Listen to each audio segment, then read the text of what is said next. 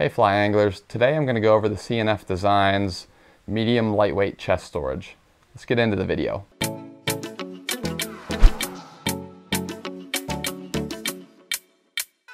So I purchased about maybe 2 years ago the FDesign's medium lightweight chest storage.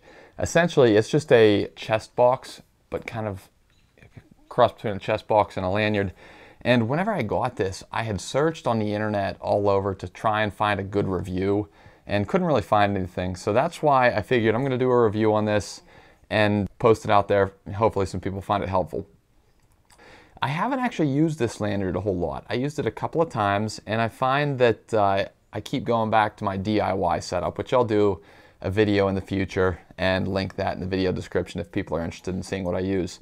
But as with a lot of the CNF stuff, it's an extremely lightweight box. This is about, I'd say 6 inches by 3.5, 4 inches in size. On the outside, it kind of has, it's mounted to like a plastic plate here with a lot of swivels that kind of go around the edge that you can hang stuff off of. Now, I have mounted on it like a leader straightener, some nippers, my split shot, and some indicators and so on. But at the bottom here, you also have a plastic clip, and what that will function as is just a way to mount it to your shirt so that whenever you're leaning down, your lanyard isn't dangling in front of you and potentially dangling into the water. So I actually mounted this on a different lanyard than what it comes from the factory. So what you'll get if you purchase this offline is this webbing. It's probably about 1/4 inch webbing, and it has a plastic neck piece that I found to be extremely uncomfortable. And it's very lightweight, so that is one of the advantages. But what I did was I actually just mounted it onto a golden trout lanyard, Game Changer lanyard, and I just did some custom work to it.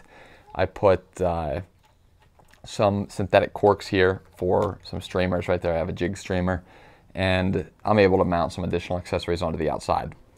So let's start focusing on the box here. Starting from the front, when you open it up here, there is just your standard foam inserts. These hold a ton of flies. And I kind of have this organized where on this particular side, I have my nymphs. They're all organized by weight. My heavier nymphs right here, my lighter weight nymphs right here, and then I have a streamer there. This box is a little bit depleted at the moment. I just never really fully stocked it, and then as I used it, I never really restocked it whenever I lost flies. So tons of fly storage on this initial space right here. That's probably where you're going to be able to fit the most. And then there's a flip leaf right in the back here and a deeper compartment. And because this is a little bit deeper, I have a little bit more space. This is where I keep my dry flies. I don't want to crush those hackles, so that's why I wanted to give them plenty of space. Not a lot of dry flies in there right now. That's a good place to keep larger flies too, maybe some streamers if you have those. And then this gets us to the back of the flip leaf.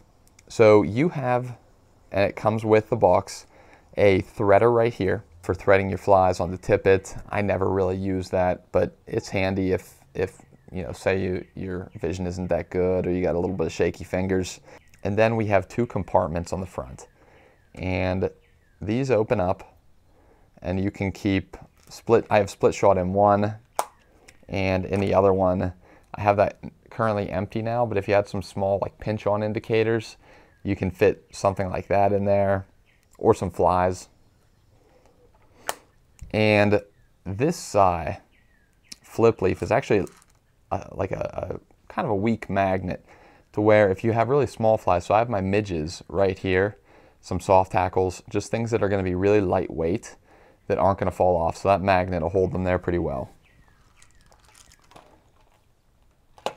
So going to the middle of the box here, you can kind of see this, just kind of the logo right here, but behind it, something that's not going to be real visible to the camera, is just like a small razor almost. You can't put your fingers anywhere near it, so you can't cut yourself, but it's a place to cut tippet.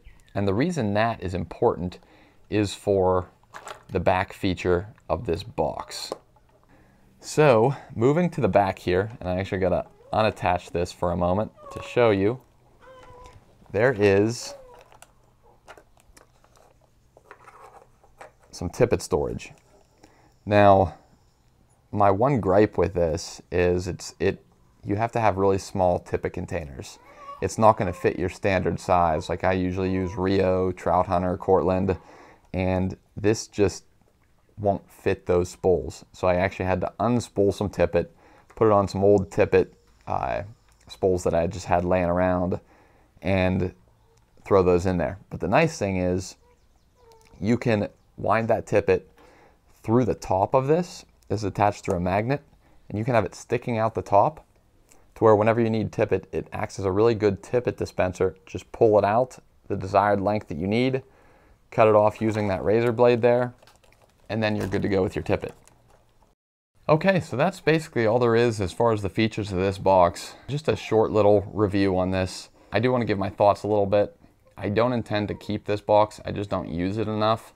Not to say it's a bad box, but there's just some little things about it that I don't like. I think my biggest gripe is the tippet thing. It just doesn't fit your standard size tippet spool. I think that would be super convenient. Now it only does hold 2.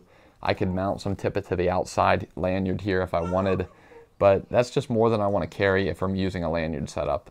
To me, the lanyard setup is supposed to be small and streamlined, something where if I'm just planning a quick trip or a boat trip, I don't have to carry a lot with me. This carry is more than what I think I need for a standard lanyard setup. So for that reason, I'd rather just use my chest pack. It just gives me a little bit more organization, a little bit more carrying capacity. But overall, it is a really nice, well-designed lanyard. C&F Designs has some really great stuff. Just super lightweight, especially for backpackers. Backpackers that maybe want to carry a little bit more than what like a normal lanyard would carry. This would be a great option. But overall, it's a good box. I do hope that this review is helpful to some people. Some people that maybe are looking to buy it, they can get a little bit of a closer look at the features.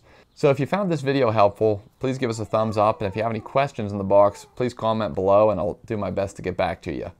I'm also going to do a accompanying blog post on this just for some extra pictures and things like that to really show off some of the details, and that can be located at backyardangling.com. So thanks again for watching, and we'll see you guys next time.